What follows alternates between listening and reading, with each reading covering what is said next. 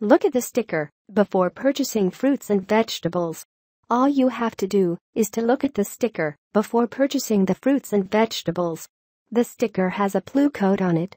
PLU stands for Price Lookup Code. The code has every information you need to know before consuming the product.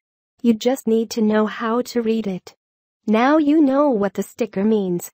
We eat fruits every day, and I am very sure that we don't pay any attention towards the sticker on the fruit. That sticker has some significance and also has some information which is of use to the consumer. The only thing you should know is how to decode it. It means conventional. Food products which have numbers starting with 4 or 3 are the products which have been conventionally grown. Conventional food products are products which rely on pesticides and chemicals.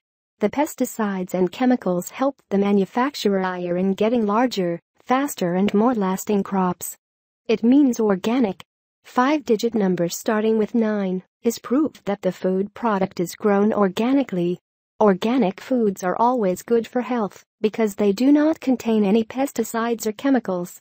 They are grown without the use of any external materials. I bet you are.